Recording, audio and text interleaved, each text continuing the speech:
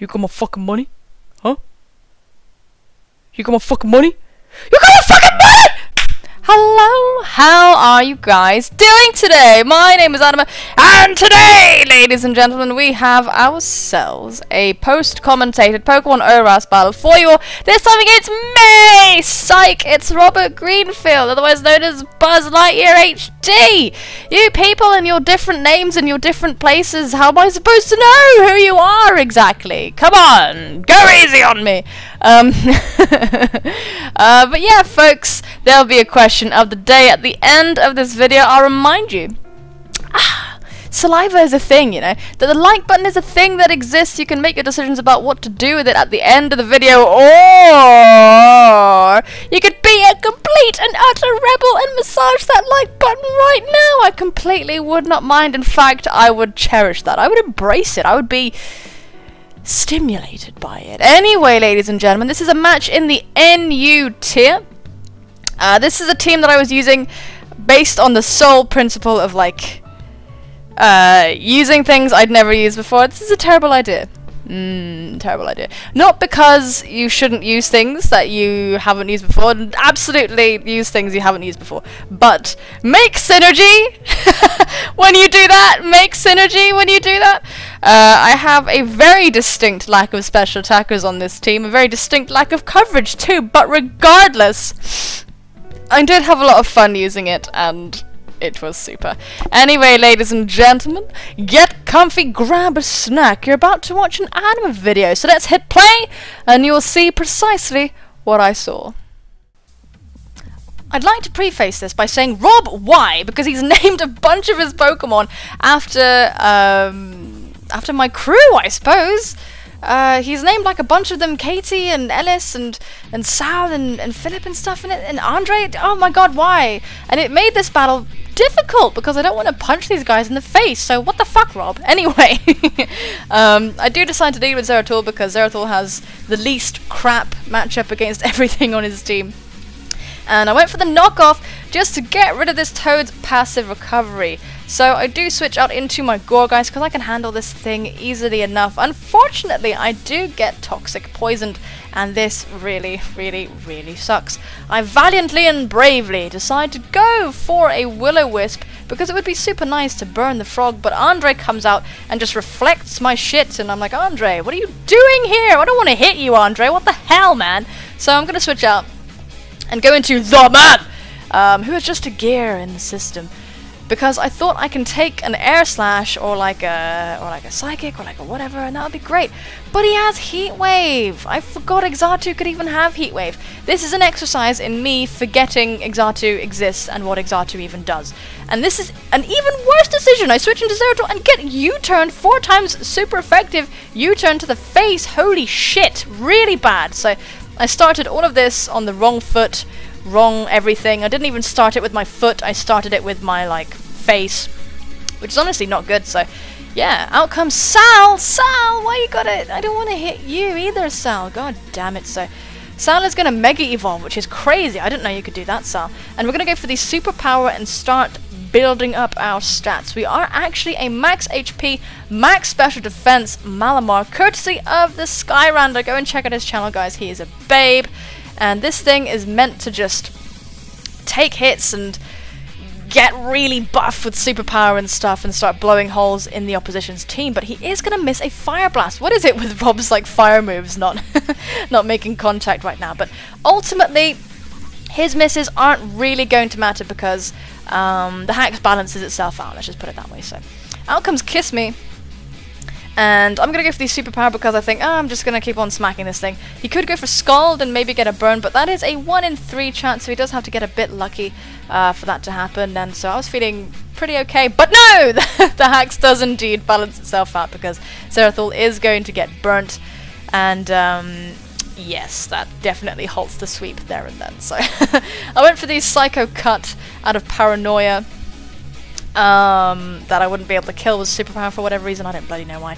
Anyway, either way, out comes Philip, who goes for the Mark Punch, not over-predicting, just to finish me off. I was kind of hoping that he would over-predict and go for like a Drain Punch or something. That way I could get a very burnt Psycho Cut off on him, but it would still be like +4 or something ridiculous. So we're going to go into Uncle Larry and go for the Rapid Spin, and Uncle Larry in his old age isn't quite what he used to be, so he's going to take this Drain Punch to the face. It's not going to do too much, but I mean, it did loads. We are actually an offensive Armaldo, so it does make sense. And he's going to withdraw, and I actually went for the Rock Blast. I don't know why I had the feeling that he was going to switch out. I'm not really... I mean, I was thinking about going for Stealth Rock, so that's precisely why Andre came in. So I thought, maybe Rob's going to think that too. So Rock Blast it is, and poor Andre is going to take a bunch of rocks to the face. Holy shit. Unfortunately, Uncle Larry is getting on, and he didn't get that 4th hit, which was kind of needed, and for some inane reason I switched in Blackbeak because I'm a tool, and Blackbeak's going to take a Psychic to the face. Why, Blackbeak? Why did I do this to you? We're going to go for the return, the Silk Scarf boosted return, and take out Andre's sad little face as he dies. That's really terrible. And out comes Ellis, and precisely because this thing is named Ellis, I chose to stay in, fearing Eviolite SD. I knew after one Swords Dance this thing could potentially sweep my whole entire life. So, yeah. Yeah, so I ended up losing my Dodrio, unfortunately, but he is going to go for the knockoff, staying in on my Kling Klang. I was like, oh my god, yes, because I went for the Gear Grind instead of the Shift Gear, and I missed. So this was incredibly crucial. That Sneasel is going to survive, and that is pretty much incredibly bad. So we're going to go for the Gear Grind, hitting poor Philip in the face. I mean, he can take it, but still, I don't want to hit Philip, I don't want to hit Ellis, I don't want to hit any of these people. Why are you doing this to me, Rob? Why, Rob? Why? Anyway, we're going to go into Goregeist, because I can take anything. I don't even care. Knock off, I don't really, whatever. And I know I can hit this thing with Rocky Helmet damage, so it's kind of okay. We're going to get hit by our Toxic, though, which sucks. It sucks a lot. And oh man, this is just very emotional because now Katie's gonna come out. Why? Why are you doing this to me? Fun fact that these guys, they're basically like my first subscribers, like my first ever active subscribers, so so these guys are pretty damn important to me. So it's kind of annoying to have to like hit them and shit, you know? I don't really want to do that. So I'm going to go for the Will-O-Wisp. I wanted to burn Katie, but I burnt Philip instead, so yay me, I guess.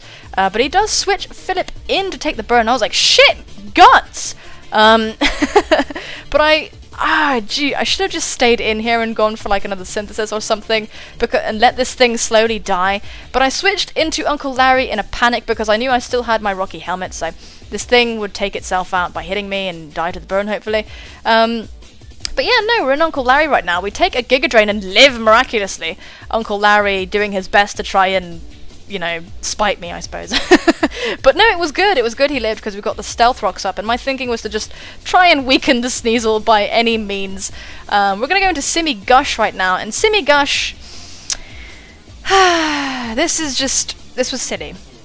This was deeply silly. I needed some prior damage on this Vileplume first, but I didn't want to send in my Goregeist and synthesize and Toxic rack up and all kinds of stuff. I wouldn't win that matchup, so I went for the Ice Beam. This is actually a sub Salak Berry Simipour, and I made a boo-boo here because I honestly should have kept on subbing, right, until my Salak Berry popped anyway. I should have just kept on subbing until I had no health, if only so that Katie, the greedy bitch, wouldn't get a bunch of health back from Giga Drain.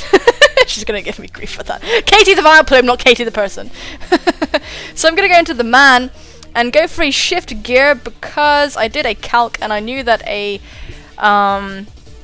normal shift, what's the word, Gear Grind wouldn't be enough to take out Katie. I needed it to be a bit stronger than that, but even a +1 crit Gear Grind is not going to be enough to take out this Vileplume. And even worse, the aromatherapy has gone off, which means that the bloody girder can't just burn to death. I honestly really should put sub on this thing, but I didn't want to have too much sub spam because I had a Simipour with sub too, so I don't know, it felt a bit weird to me. But really should have had sub on this thing. I've got bloody Wild Charge instead. Why? That was just stupid. Anyway, out comes Philip. And the man is just gonna get murked by a Mach Punch. We're gonna go down and cry and weep as Philip cruelly punches me in the head. Why, Philip? Why? I've been giving you videos every day for months. Why are you people hitting me so much? Why, Rob? Why did you do this? Why? Anyway, we're gonna go for the synthesis. This was kind of my last-ditch effort, as he does go for the knockoff, and it still does a decent chunk of damage, but Gorgeist pretty much eats that up, all things considered. And yeah, we're gonna go for the Shadow Sneak here to try and take out Philip, and yeah, no, it's not gonna happen, so gonna get the second knockoff off, and poor Gorgeist is just dying, whittling away, trying to take a final stand. Sal gave me this Gorgeist, so it's really sad that Rob is killing it the way he is. Why are you doing this, Rob? Why did you do this? Why did you poison Sal's Gorgeist? Why did you make me kill Sal and Philip and Katie? Why? You're twisted. You're twisted. That's what you are. And Andre, you're twisted. So out comes Ellis, who finishes off the game rather with an Ice Shard, and down goes my Gorgeist, and that is going to be the game. A very close 1-0 victory in Rob's favor. But yeah, I did enjoy that match a lot. Let's get Facecam back on. One moment. But yeah, that was a very good game indeed. Very, very nice and close. Rob, your Twitter link will be in the description down below if I haven't said that already. But yeah, I just had to brutally murder Katie Ellis and everybody. My god, why did you... Why? Why? That's all. That's the only question I can really ask you. Just why? Why would you do that to me? Added to the fact that Rob has actually made it to like 2,400 or something in new ladder coil, I don't have the patience nor the skill to do that. So everyone go and challenge him if you fancy a challenge. Wow, I hate saying the same word so close to it. Anyway, whatever. Thank you, Rob, for the battle, and I'm sorry that I had to beat you up, guys. It's Rob's fault. Go and blame him. Anyway, today's question of the day is, would you rather have legs for days or arms for minutes? Have a think about that. I'd rather have legs for days because I don't really know what arms for minutes even means. Plus my legs are kind of short, so it would be nice to have longer legs. That's all I have to say on the subject. Very deep and provocative thinking, I know.